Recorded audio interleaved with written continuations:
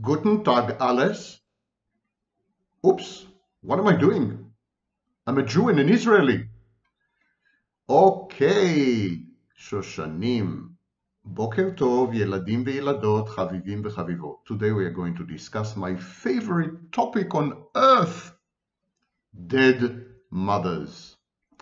But not dead in the physical sense, alas. Dead in the emotional, mental, and psychological sense. A construct first proposed in the 1980s by a brilliant psychoanalyst, André. Today we're going to discuss narcissistic mothers, borderline mothers, and psychotic mothers, and how they affect their unfortunate offspring. Look it up. My name is Sam Vaknin. I'm the author of Malignant Self-Love, Narcissism Revisited. I'm a former visiting professor of psychology, and I'm on the faculty of CIAPS, Commonwealth for International Advanced Professional Studies, Cambridge, United Kingdom, Toronto, Canada, and if you ever come by, if you ever pass through there, be my guest, Lagos, Nigeria. Dead mothers is the topic of today's video, and it's divided in two parts. The first part is for laymen. I'm going to describe the effect of such mothers on their children, lifelong, lifespan effect. It never goes away. And then I'm going to delve much deeper into the psychoanalytic construct of the dead mother. So, apart from laymen and apart from professionals, my usual cocktail.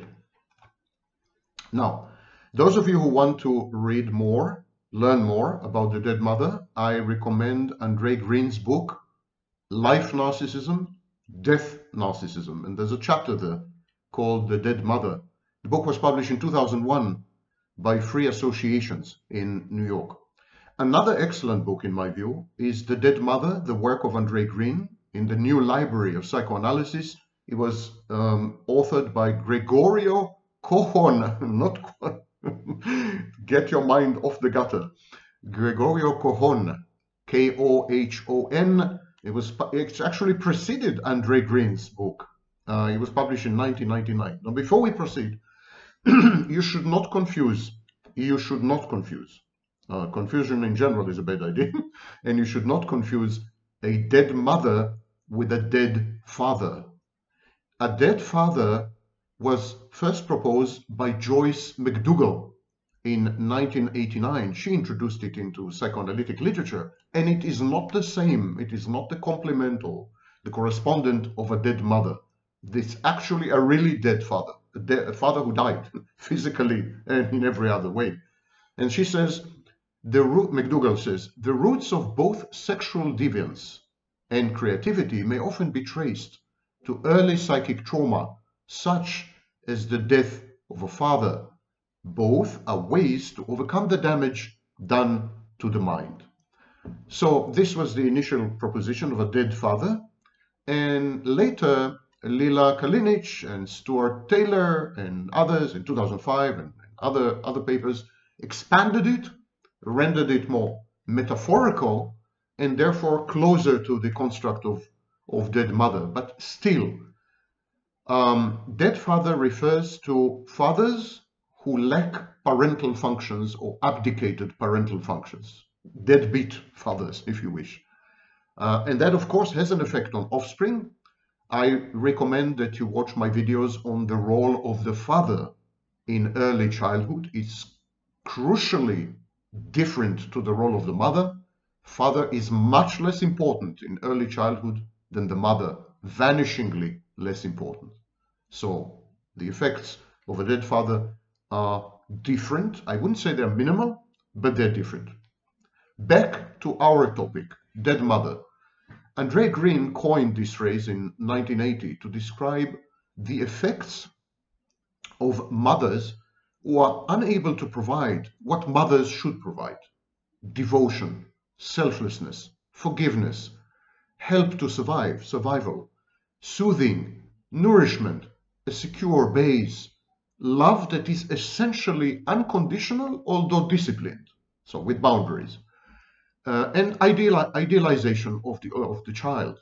So mothers who are unable to provide all this because they are absorbed in their own internal world of bereavement, anhedonia, depression, deadness, self-absorption, narcissism, maybe psychosis. This kind of mothers, they raise children who later on as adults are equally unable to provide these functions. They have no altruism, no concern for others, no generosity, no empathy, and no functional object relations, no ability to develop interpersonal relations. We're going to discuss all these effects and impacts as you progress through this video. I just hope you don't end up being dead viewers by the end. So the dead mother complex is a clinical condition, and it involves an early and destructive identification of the child with a figure of a depressed and emotionally unavailable mother, a dead mother in the metaphorical sense. And so the complex, the dead mother complex, involves a mother who was initially engaged emotionally with her child, but then switched off from emotional resonance to emotional detachment. Maybe she went through a loss. Maybe she is in mourning. Maybe she became more narcissistic. Her defenses kicked in. Maybe she was exposed to adverse life circumstances. Who knows? At some point, she transitioned from an all-good mother to an all-bad mother, or to use Melanie Klein's pictorial imagery, she transitioned from a good breast to a bad breast. This transition is utterly destructive. It is the main engine of narcissism. Pathological narcissism is a reaction to arbitrariness, capriciousness, unpredictability, indeterminacy, a lack of a secure base, a feeling of unsafety that are engendered by a mother who is intermittently reinforcing, hot and cold, loves and hates, ambivalent, and consequently creates in her child the hypervigilance required to survive. The child monitors the mother constantly and continuously, fearfully anticipating her transitions from one state to another. When the child is unable to restore a feeling of some connection, he internalizes the hardness of the mother, her unresponsiveness, her absent emotional core, her emptiness. And this is what we call narcissism. Narcissism, in this sense, is an attachment disorder coupled with a fantasy defense. Because to not be attached to your mother is too painful. It fosters a lifelong process of bereavement and grieving and mourning, prolonged grief disorder. And this creates in the child a kind of depression. The defense against this depression, which is an existential form of depression, and the defense against this is to pretend that he is not he. The child pretends that he is not he. He's someone else, the false self. The false self is one step removed. You could conceive of it as an exoskeleton or a hard boundary, rigid boundary that doesn't allow the world to come in because the world is perceived to be as hostile, dangerous, and painful. Above all, painful. We're going to discuss all this in the professional part when I analyze André Green's dead mother complex. Narcissism is a dead mother complex. But who are these dead mothers? And why are they dead? And in which ways do they acquire their death-like qualities, their fanatic or destrudo qualities? In which sense? Well, there are three types that I want to single out, although there are many additional types of dead mothers. I want to single out the borderline mother, the narcissistic mother, and the psychotic mother. mother with psychosis or psychotic disorder. Start with the borderline mother. Borderline mothers are unstable. They are unstable in a variety of fields. They're unstable in interpersonal relationships. They have an identity disturbance. Their self-image fluctuates. Their affects are up and down. They have mood lability. Their values and beliefs change from one day to another. They are markedly impulsive. So this extremely volatile, fluctuating, labile environment is perceived by the child as ominous, threatening, the absolute antithesis, absolute opposite of a secure base. In the absence of a secure base, the child cannot separate from the mother and explore the world because he's afraid that once he had finished exploring the world, mother will be gone. In short, there is a problem with introject constancy.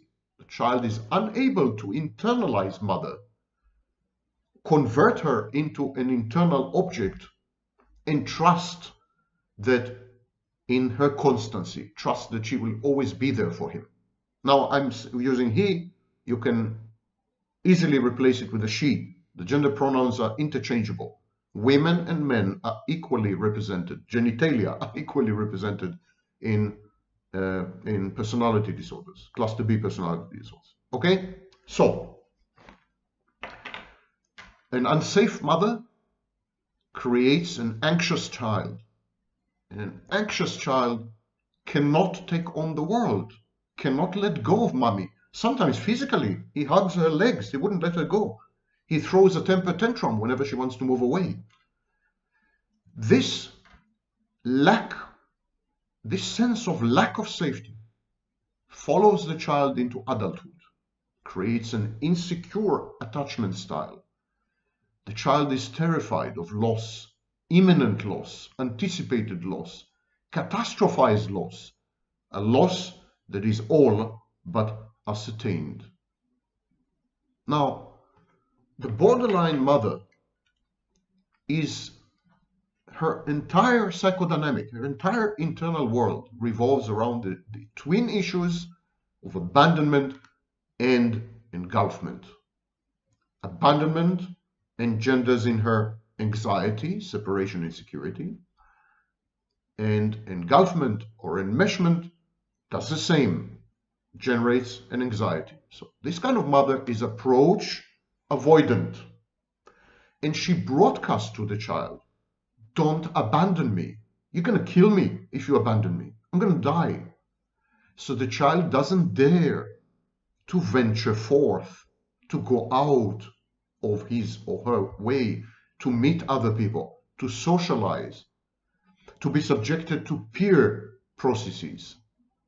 Peer processes are critical in adolescence, for example. So this kind of child remains homebound and a mommy's boy or a mommy's girl because the child perceives abandoning mommy as a really, really evil and wicked thing to do. Mommy says so.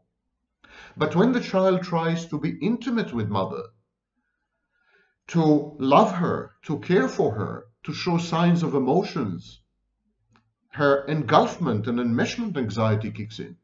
The only way she knows how to relate to her child is via merger and fusion with the child. And so she feels consumed by the child. She feels hemmed in, stifled, strangled, suffocated by the child's presence, and she rejects the child, which again creates in the child an anxiety. And of course, the child becomes a reflection of the mother. The child also develops an abandonment anxiety. So all in all, there's an unstable and intense interpersonal relationship between the mother and the child, characterized by alternating between extremes of idealization and devaluation. Devaluation is disastrous as far as a child is concerned. It ruins his ability to regulate his own sense of self-worth, his self-esteem, his self-confidence, and ultimately his self-perception and self-image. In short, it engenders in the child an identity disturbance. There's no core identity. There's no one there. The mother hollows out the child, empties the child from the inside by refusing to allow the child to define his boundaries through her gaze. It's the mother's gaze that allows the child to realize this is mommy and this is me. She gazes at me because I'm external to her. And so her gaze tells me that I'm not her.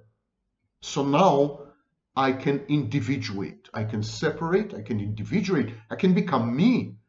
The mother's gaze is the first boundary and the first periphery of an emerging sense of self. And so the mother's identity disturbance, her own unstable self-image or sense of self, washes on the child, contaminates the child, makes it impossible for the child to create a sense of stable core. Now, you know my view. I don't believe there's such a thing as self, but I do believe there's such a thing as a sense of self. It's deceptive, but it's a useful deception. What happens with this kind of child who is exposed to a borderline mother? This kind of child has multiple self-states. They do not coalesce. They do not cohere. They do not communicate with each other effectively. In short, this kind of child becomes dissociative. Dissociation is a defense against pain and hurt. And in the case of the child, the dissociation keeps the self-states separate from each other so that some of them are better equipped to absorb the mother's emanation of anhedonia, depression, grieving, pain, hurt. A borderline mother is a painful mother. And this kind of mother is also impulsive, self-defeating, self-damaging, self-harming, self-trashing, self-destructive, self-handicapping. It's exceedingly painful to observe. A mother who is drinking, a mother who is doing drugs, a mother who brings strangers home and sleeps with them in front of the child, a mother who is always penniless because she is a reckless spender, a mother who drives dangerously, binge eats, gets addicted to TV shows, I know what. The child is a witness, a mute witness, but still a witness of the mother's descent into hell. And he loves his mother. It's a painful thing to behold. Now imagine a mother, 11% of borderline women, who attempts suicide or keeps talking about suicide, suicidal ideation. A mother who self-mutilates. This is intolerable as far as a child. It's hell. It's an inferno. It's an ongoing nightmare. Recurrent suicidal behavior, gestures or threats, self-mutilation in a variety of ways. These are figments of a nightmare, surreal figments, and the child can't wake up ever to the day he dies. The borderline mother's affective instability is the outcome of reactivity of moods. Reactivity of mood simply means ups and downs, cycling, lability, intense episodic dysphoria, aka depression, wrongly, but intense episodic dysphoria, irritability, anxiety, and even brief psychotic episodes. During this mood, captured in this mood roller coaster, the mother is very threatening, is an ominous entity. She's terrifying. She's a kind of monster. And the child cowers in the corner, covering his eyes and minimizing himself the way an animal does when she confronts a predator. The mother, in this case, becomes the source of fear rather than the source of comfort. But of course, this creates a dissonance, as many scholars have observed, because it is the mother who should comfort and soothe the child and provide a secure base and a sense of safety and stability. Child has no other recourse to anyone else.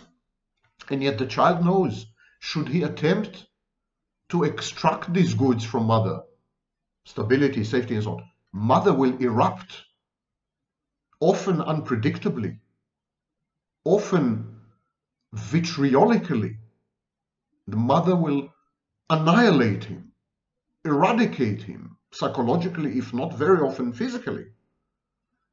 So the child is caught in an approach avoidance situation of his own.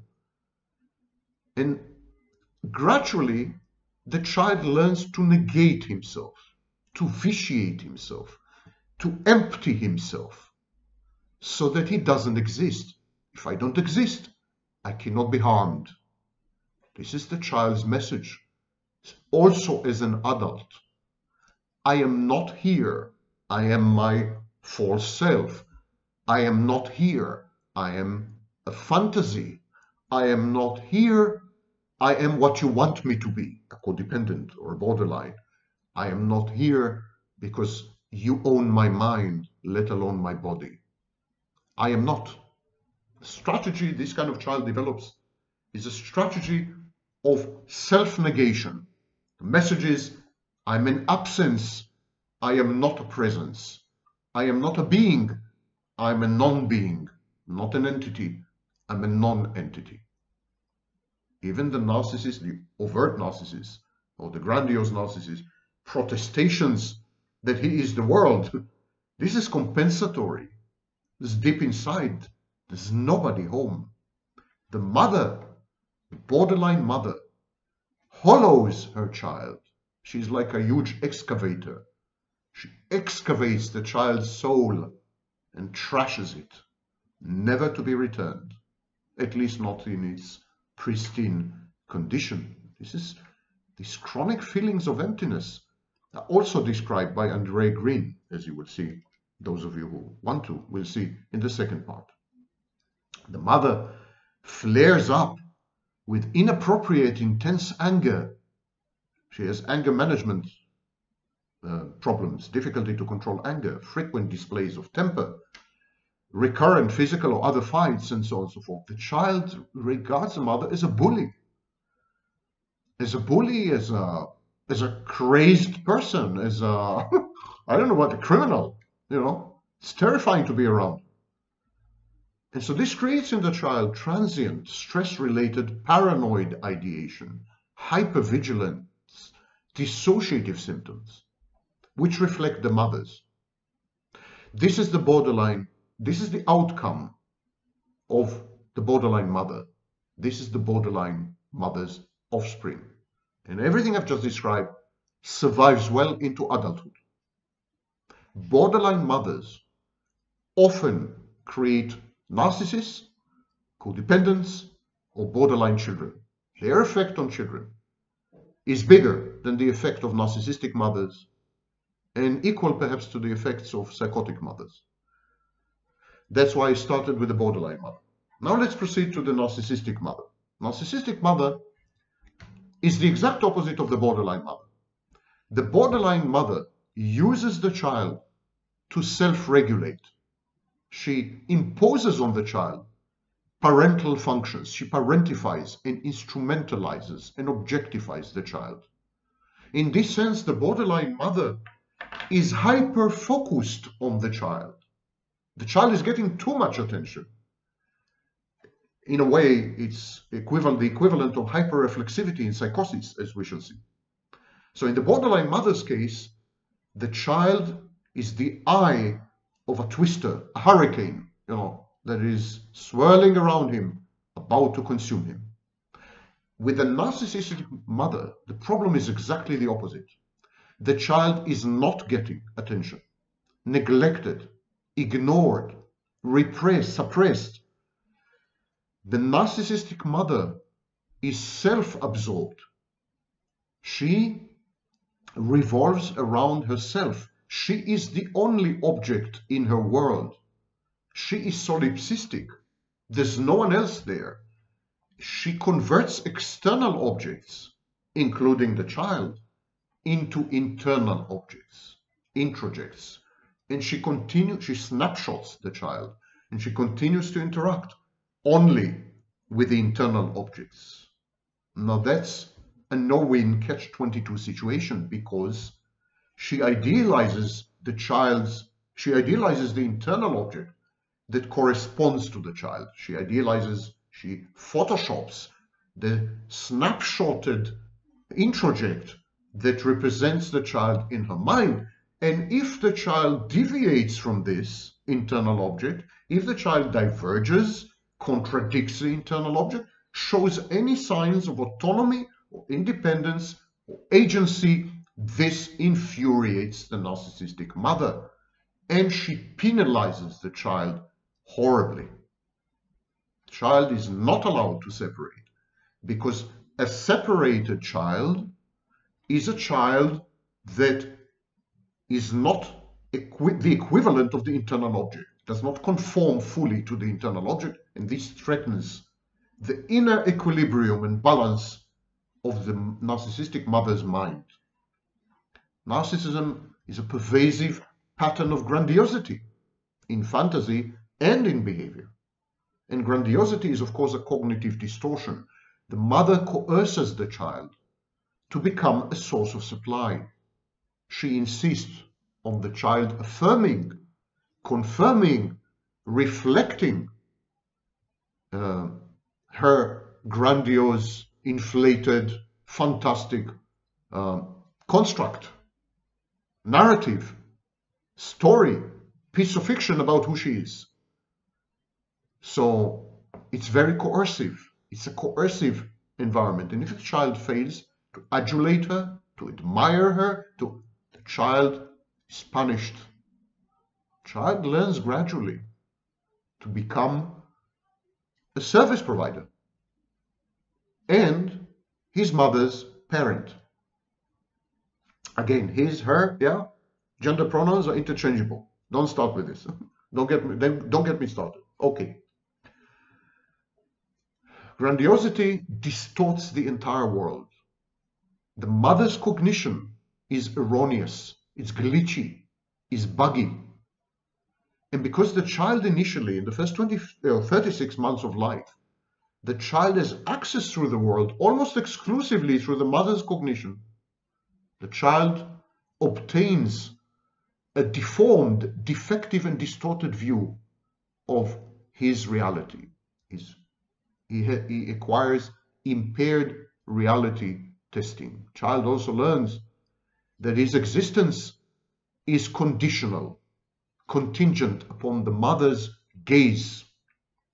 The child learns that to exist means to be seen, to be noticed. Yes, child is becoming a narcissist. And this deformity of reality leads the child, of course, to wrong decision-making. This wrong decision-making persists into adulthood in mate selection, for example. The child also learns to associate the world with his mother, because, as I said, initially the child is symbiotic with the mother. The child is one with the mother. And everything is mediated through the mother's view, including getting to know the world. The mother has a lack of empathy, and she cannot understand the child in the deepest sense of the word. And again, because the child understands himself and the world through the mother, a lack of empathy implies that the child cannot empathize with himself. He needs the mother's empathy to acquire empathy, including self-empathy. So he cannot empathize with others, and he fails to empathize with himself. He wrongly perceives his own needs, emotions, and so on.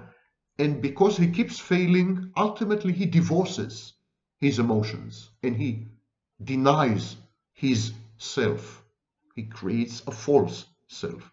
The false self is objective, it's out there, it's a piece of fiction, it's easier to relate to, and later it's easier to become the false self. The true self cannot be apprehended, cannot be comprehended. The mother, the narcissistic mother, fails to provide the child with the most basic tools of gauging internal state. In other words, she hampers, obstructs the development of an internal working model and a theory of mind. Children of narcissistic mothers know nothing about other people, and even less about the world. Solipsistic, exactly like the mother, they revolve around themselves, swirling into the black hole, self-consuming. Now, we mentioned grandiosity, which is a sense of self-importance. This kind of mother exaggerates achievements and talents, expects to be recognized as superior without commensurate achievements, and is manipulative and often successful. What the child learns is that a fake biography is much preferable to a real one. Pretension is preferable to being true. Lying is both more convenient and more self-efficacious than the truth, an inconvenient truth. The mother teaches the child, this narcissistic mother, teaches the child that appearances matter much more than substance. And if appearances are not wieldy, all you have to do is just say, pretend that they're there. Then the child of the narcissistic mother is groomed to become a con artist later in life.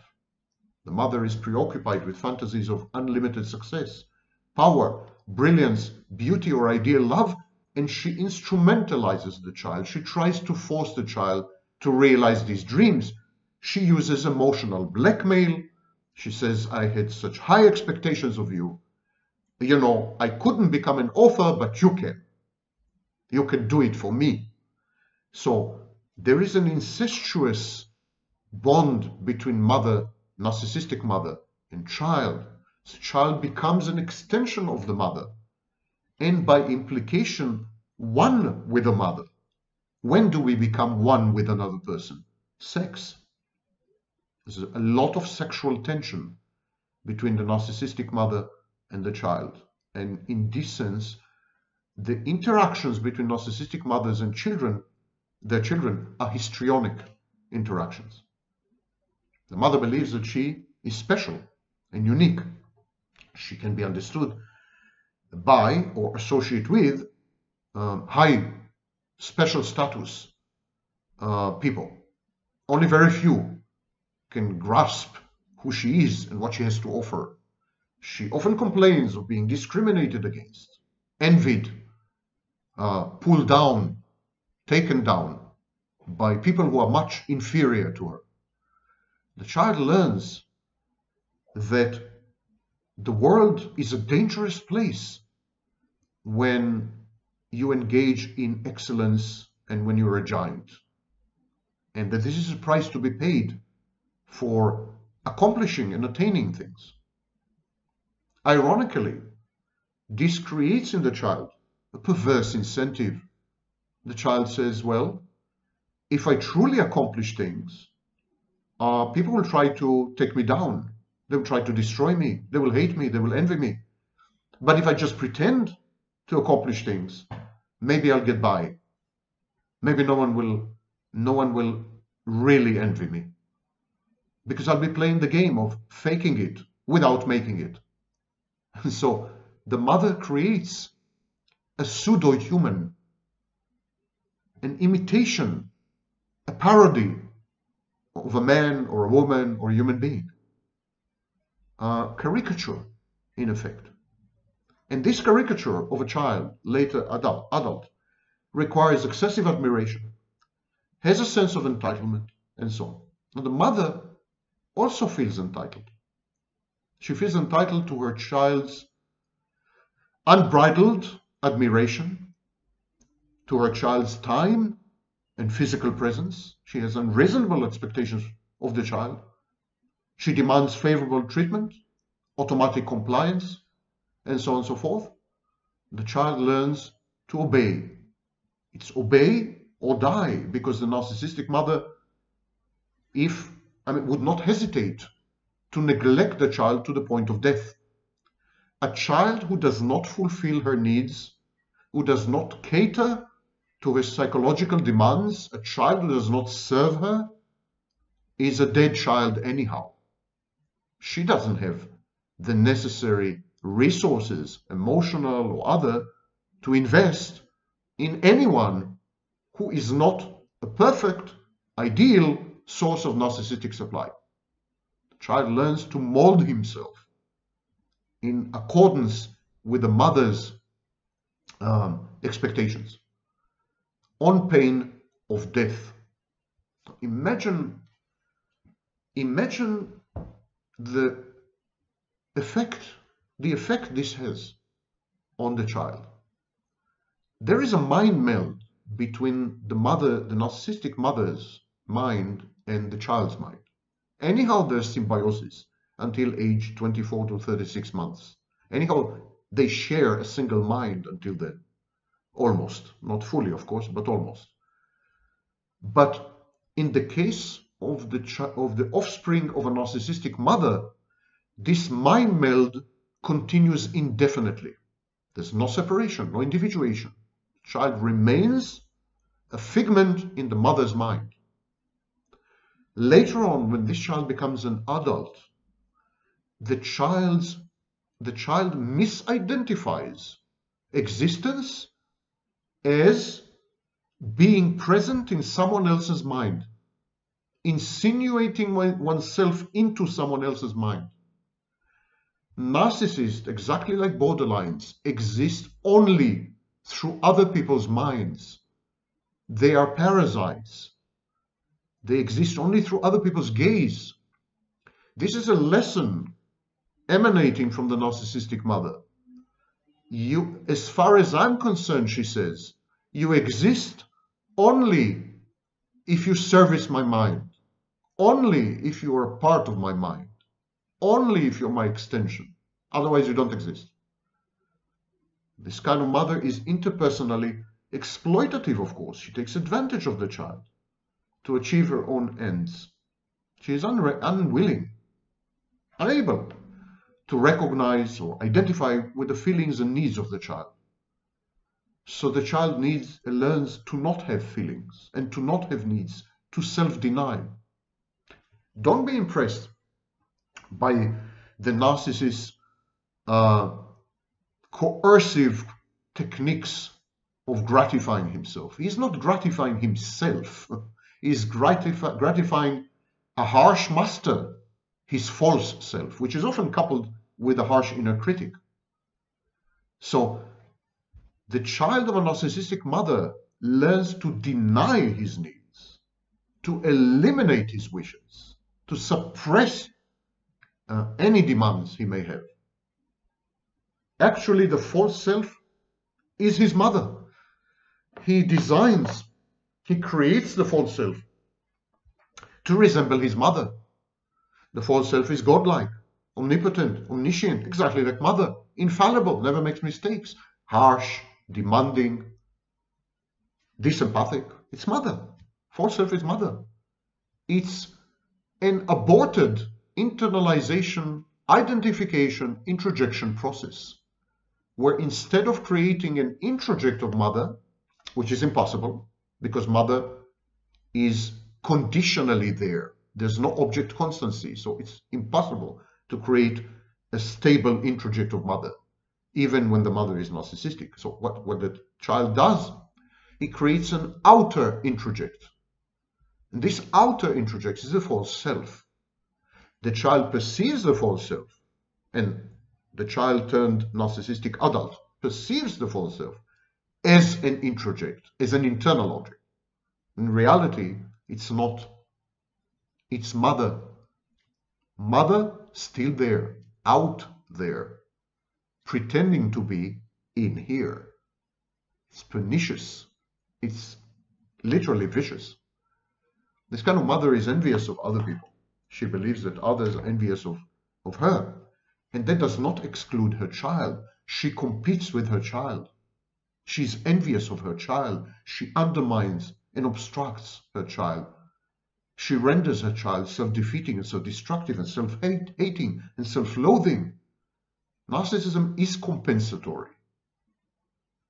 And so the mother, this kind of mother, would steal her daughter's boyfriends. She would compete with her child's literary work or literary output.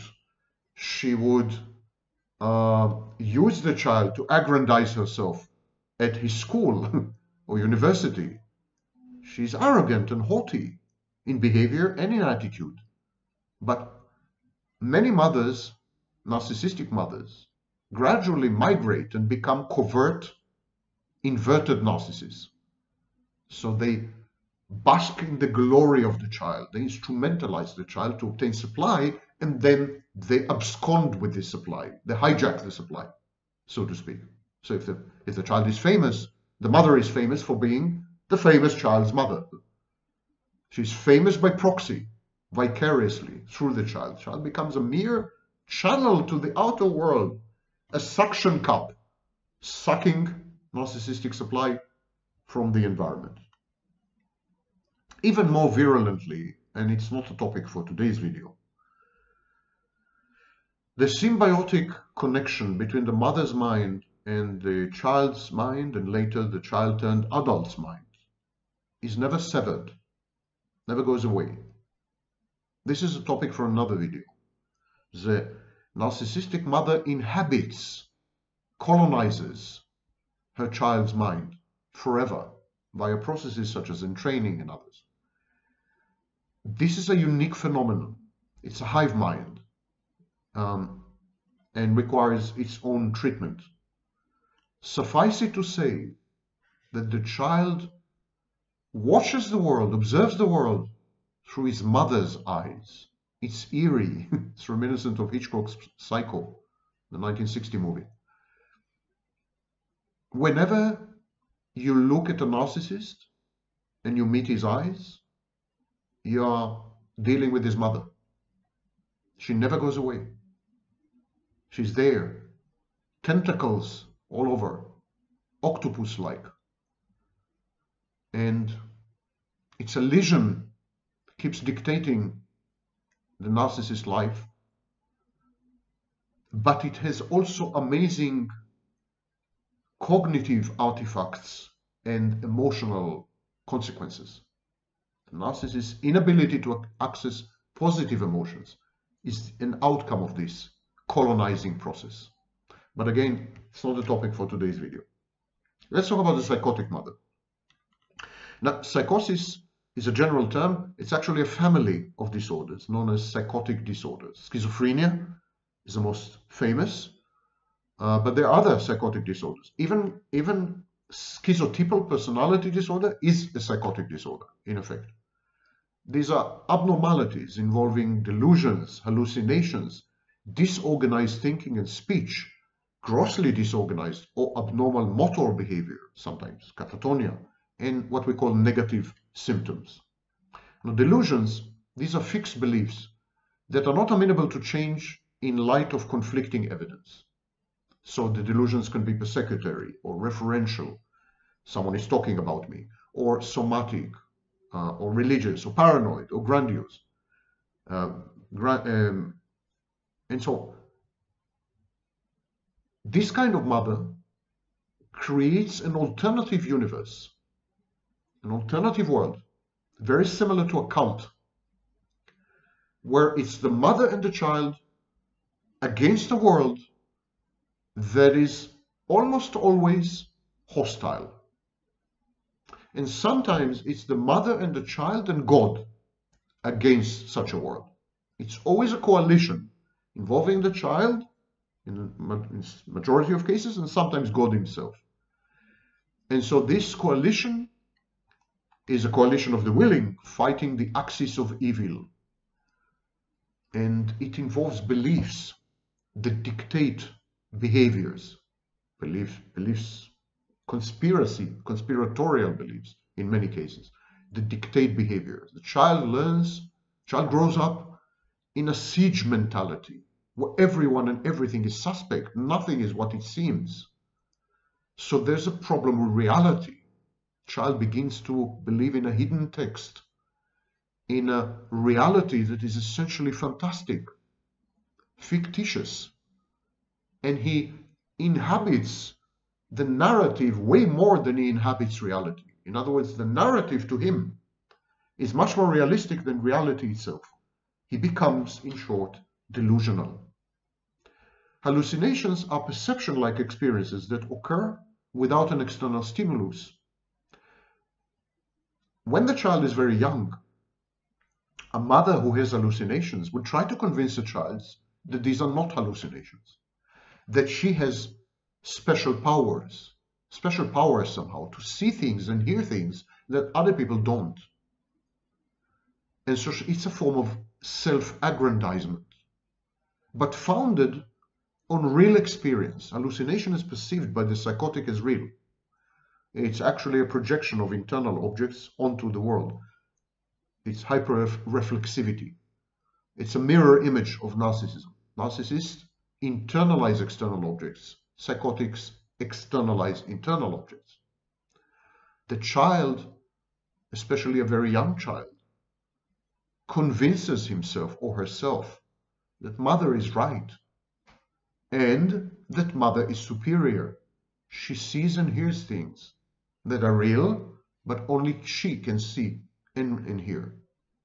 So this duality of a superior being who is privy to information that is privileged persists with the child throughout life. And the child could become, for example, a rabid religious person, or someone who believes in conspiracy theories, or someone who develops paranoid personality disorder.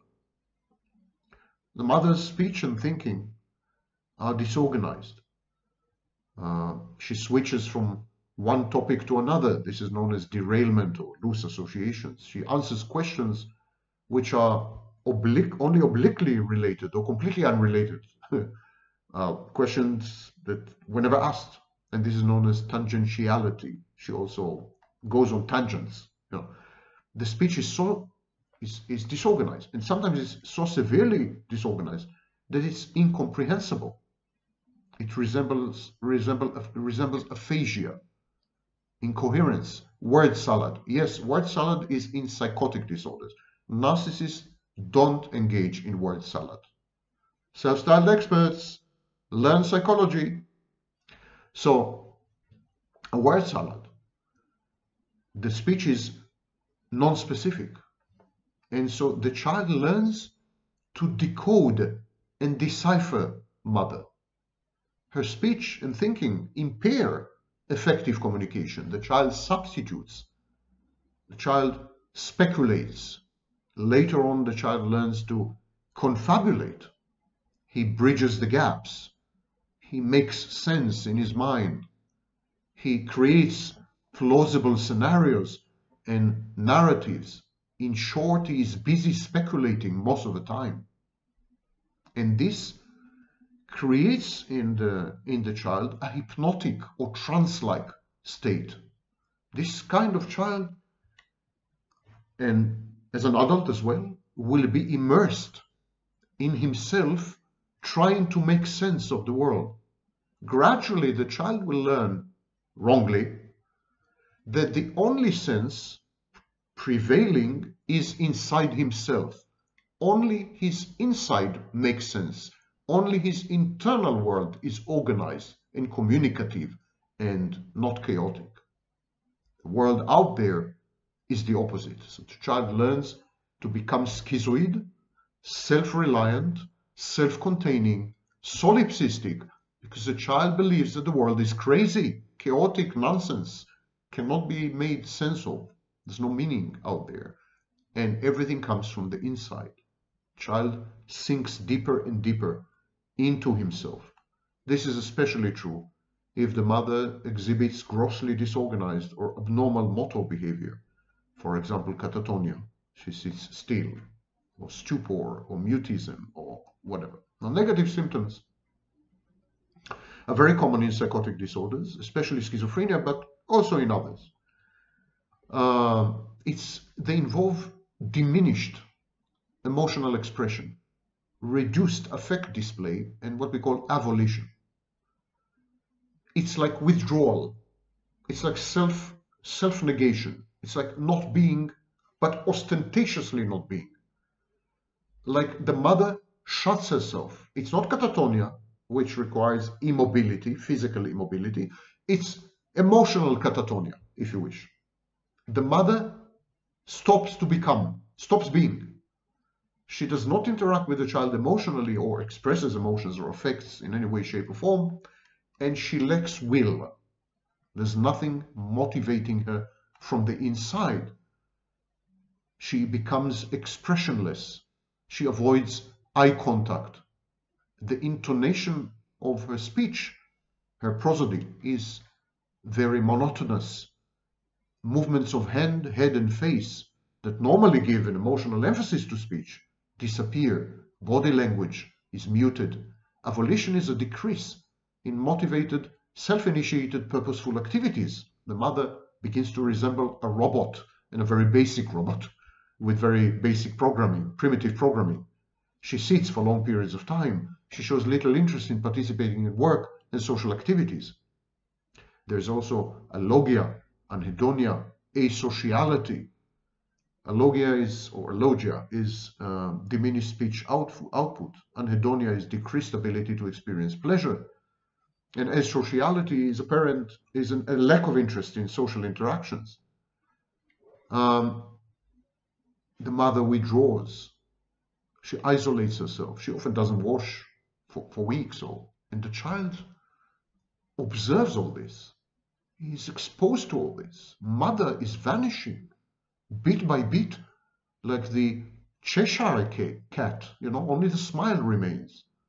It's the most terrifying thing imaginable, because mother is disappearing incrementally, gradually, part by part, and it's inexorable. There's nothing the child can do about this.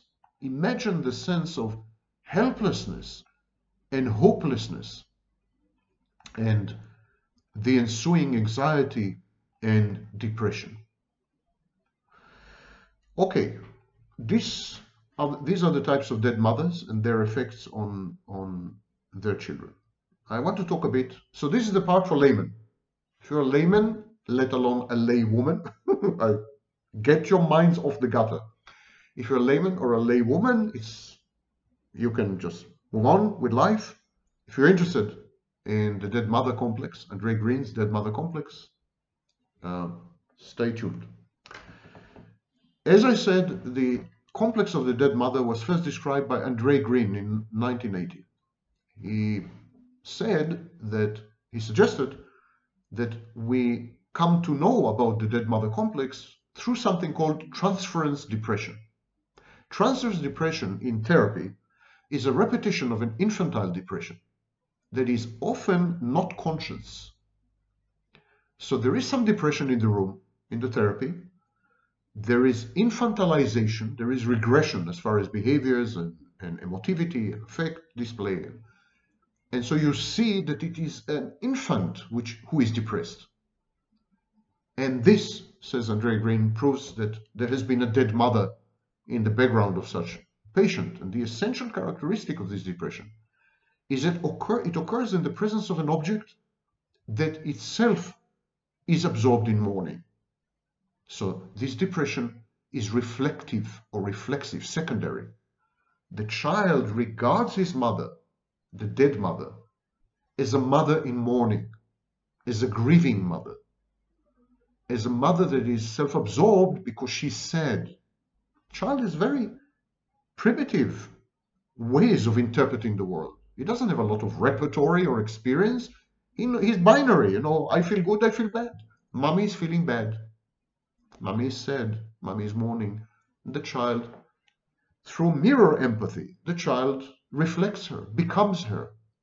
The symbiosis at that stage, remember, child is one with the mother. She is sad, he is sad. She is depressed, he is depressed. And this is transference depression. And the causes of these mournings can be many. But the mother does not admit them, does not verbalize them, does not communicate them. It's ambient. It's in the atmosphere. The maternal object is very, very threatening because something is happening there. Mother is sinking and disappearing and avoiding and hurtful, and yet the child can't make sense of it because mother is not telling him anything. This is a non-communicative mother, a cold mother, a hard mother.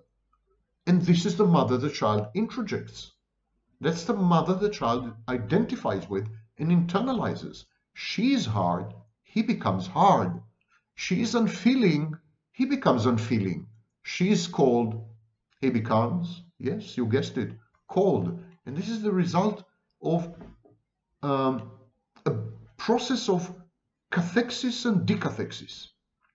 The child tries to cathect mother. Child loves mother. He tries to imbue mother with his newfound, budding emotions, but mother is rejecting, frustrating. I refer you to work by Winnicott and Guntrip and others in the British School of Object Relations in the 1960s. Mother creates a schizoid core because she's rejecting and frustrating. The child learns to decathect, withdraw from her. And the decathexis is a horrendous, brutal process.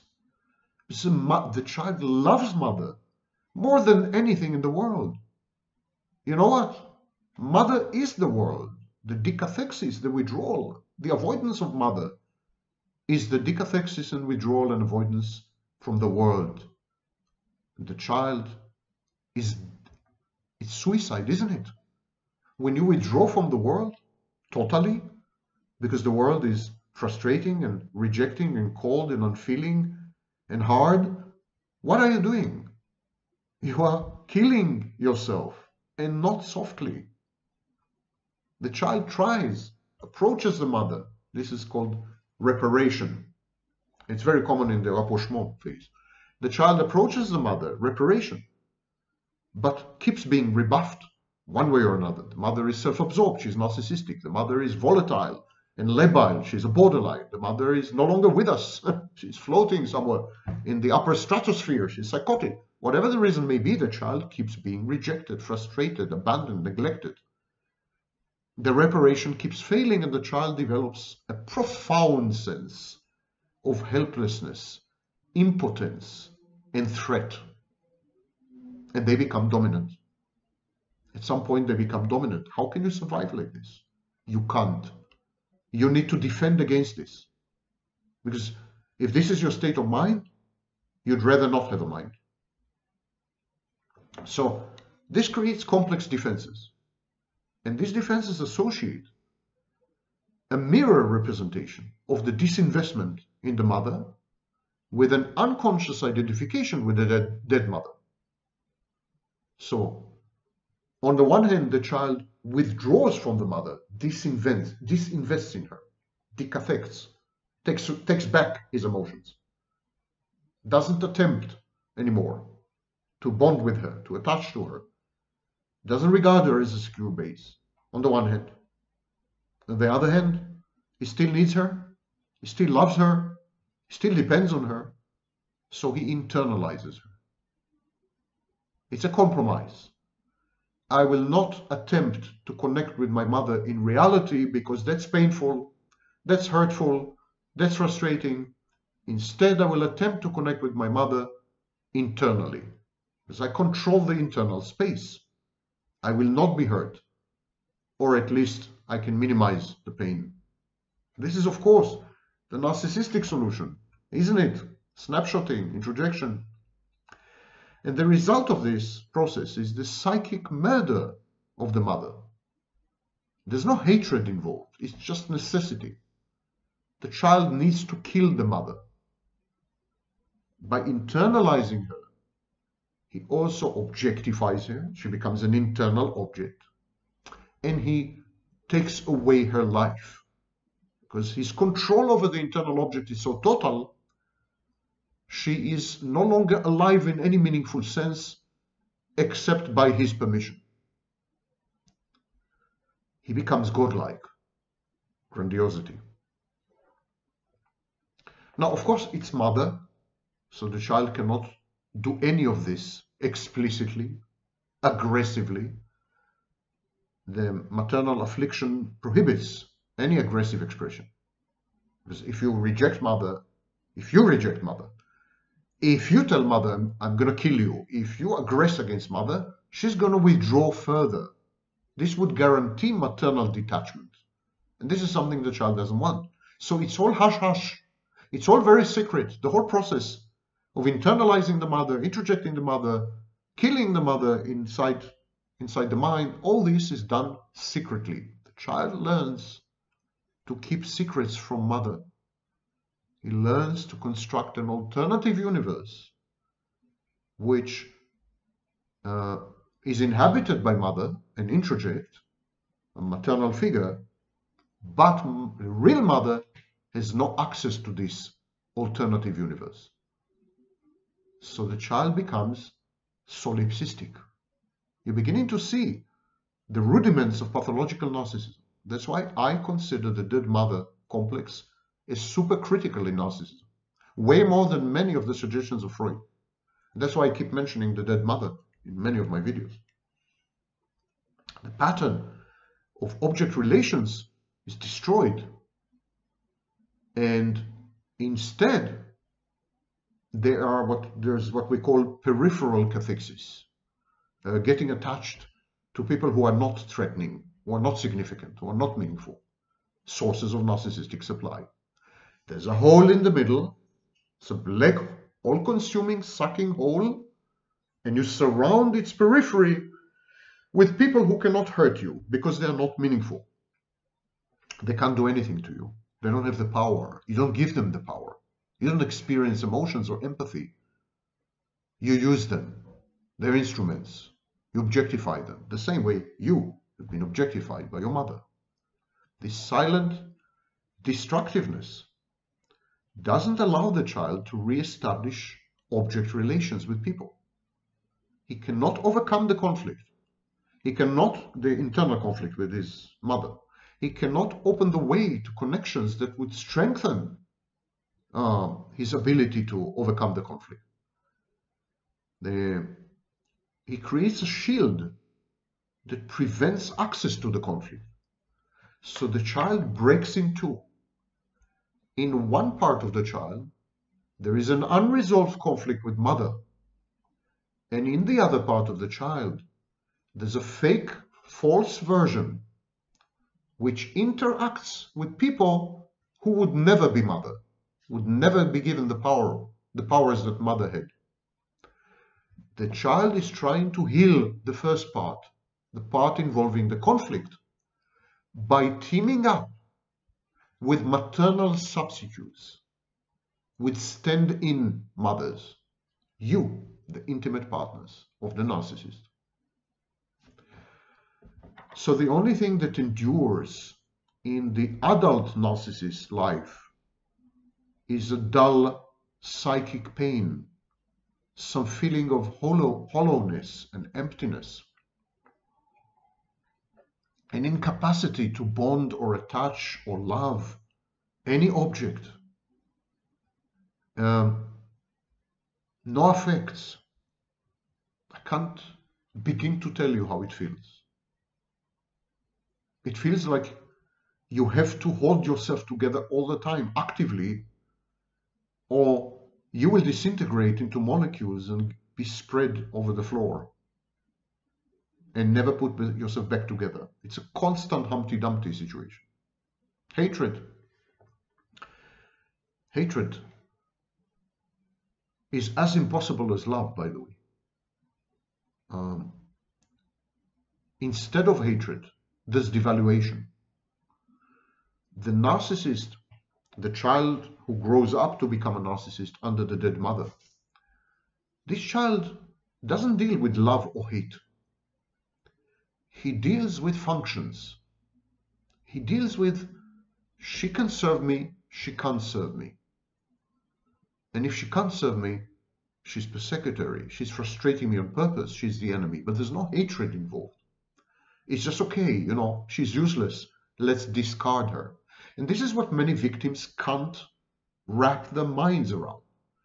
They are not sufficiently important to be hated, as they are not sufficiently significant to be loved. They are nothing. They are buttons. They're instruments. They're tools. They're functions. They're abstractions. They're narratives. And victims don't understand. They've never been three-dimensional to the narcissist. The narcissist is incapable of deep emotions, hatred included. He's capable of envy and anger. But hatred is the opposite of love, the principle of ambivalence. Narcissist is incapable of the former as he is incapable of the latter. He discards you coldly and calculatingly. You're a piece of trash at the end of the process. Who hates trash? So, the narcissist feels that it is impossible to receive without feeling obliged to give back. Now, I know that this flies in the face of everything you are being told by self-styled experts. Notice the self-styled part. Narcissists are transactional. I just said that you are nothing but instruments and functions and so on. The narcissist makes a deal with you. So, in the love bombing phase, the narcissist will make a deal with you. I'll be your mother, you'll be my mother. The dual mothership thing. Later, he will offer you money or freedom, unbridled freedom to do as you please with whoever you please. It's also a form of bribe. The narcissist bribes you into being in his life because he grew up in an environment where to obtain his mother's attention, let alone love, he needed to perform. He has the same expectations from you and from himself. It's a deal. It's a business. That's why narcissists are shocked when their former intimate partners are angry at them. They don't understand, what have they done wrong? There was a deal. They kept their end of the bargain. Why is the other party angry? Because narcissists are incapable of introducing into the calculus of interpersonal relationships emotions, for example. So, narcissists don't want to owe anything, not even masochistic pleasure, nothing. And if there is a situation where they receive more than they give, they devalue you.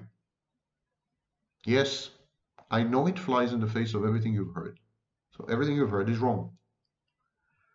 One of the main reasons that the narcissist devalues you is he begins to feel that you are superior to him, that in some way you have advantages over him. Maybe you are more regulated, maybe you're more self-efficacious, and maybe you give him more than he's able to give you, and so he is in your debt. He owes you, which is a position of inferiority. The dead mother is omnipresent, but she kind of seized the child. She seizes the child. She makes the child a captive of his mourning for her. The absent mother, the dead mother, believes that if she makes the child, if she forces the child or coerces the child to grieve for her, to miss her, that's the surest way of keeping him around. It's a form of emotional blackmail. So she fosters in the child prolonged grief by withdrawing, by avoiding, by neglecting, by ignoring, by chastising and castigating and criticizing and humiliating, and shaming and blackmailing. You know, you owe me, if you don't do this, I will die. All these techniques are intended to produce in the child a sense that mother is tantalizingly close but unattainable, and the resulting grief. Grief is as strong as love and as strong as hate in binding people together, and the only mechanism of attachment the dead mother trusts. She's been grieving all her life, and she is attached to herself. She's narcissistic, remember? And this clinical picture develops against the background of the child's inability to grasp the reasons for it.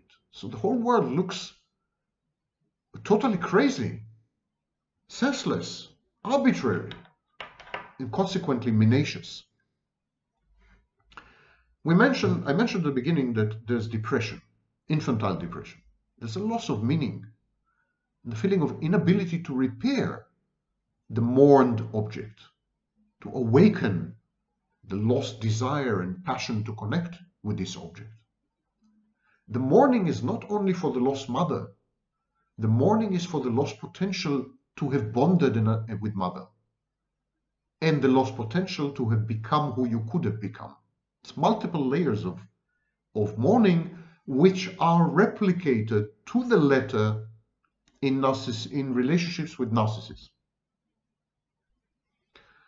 And sometimes there are some significant realizations that displace the source of the conflict into the external world. The mother's desire becomes inaccessible compared to what the child believes that he has observed, and he blames a failure of subjective omnipotence in relationships. He blames himself for having failed to bond with mother or to attach with mother. And he tries to compensate for this because it's an intolerable feeling.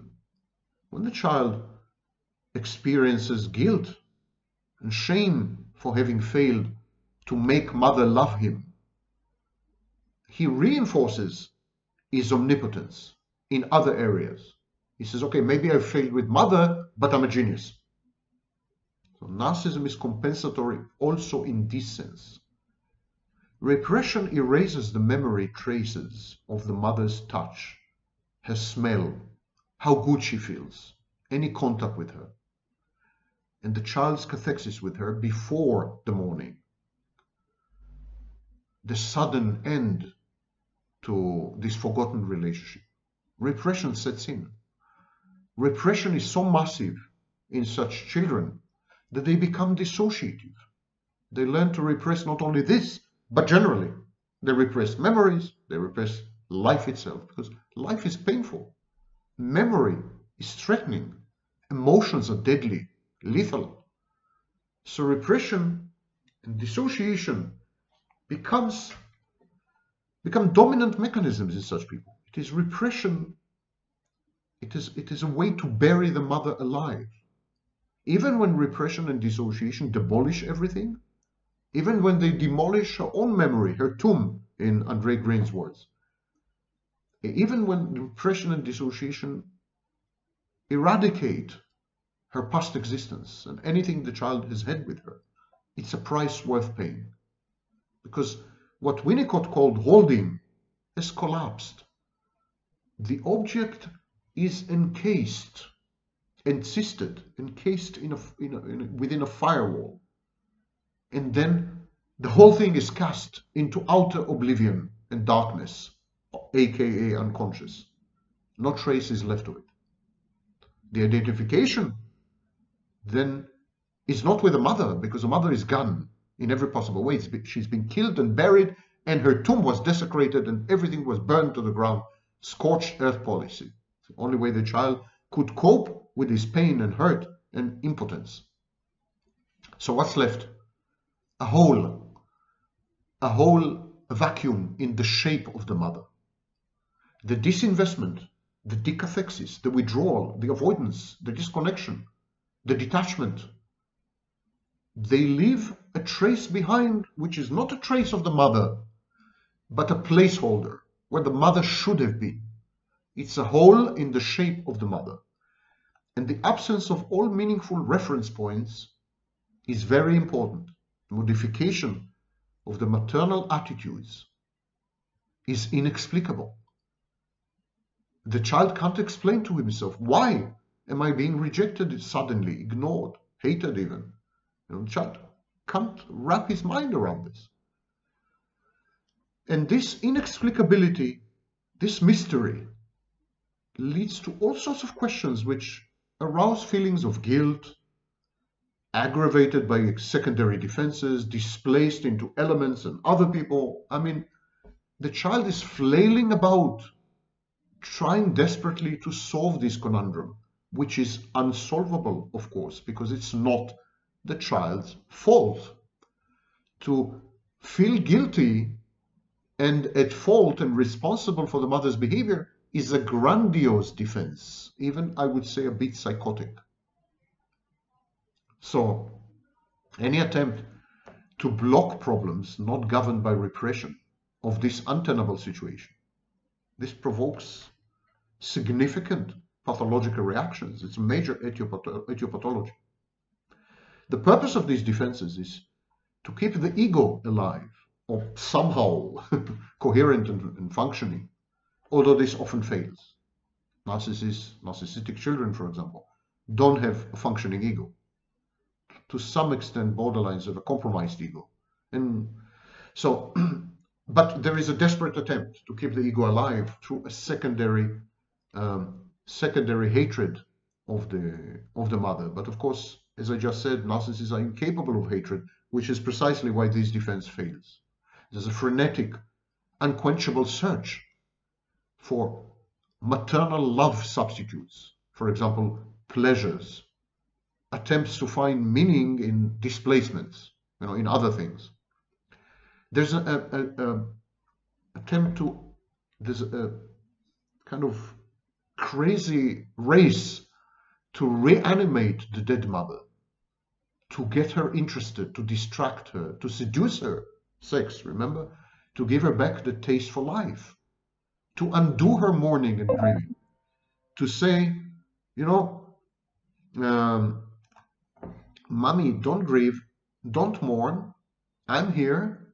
Am I not a reason to be happy and to feel pleasure? To breathe into her by any means possible, artificial if necessary, the joy of living. And then to compete with the object of mourning in a kind of precocious triangulation. Ignore the reason you're mourning, look at me, says the child.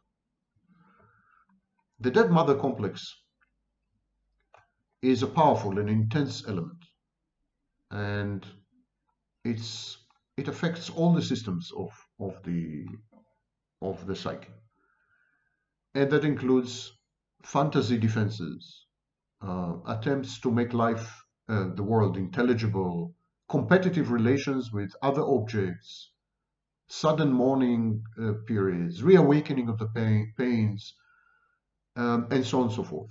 There is a kind of apocalyptic sense, this a kind of impending catastrophe, because the child feels that he has to retaliate against the maternal object.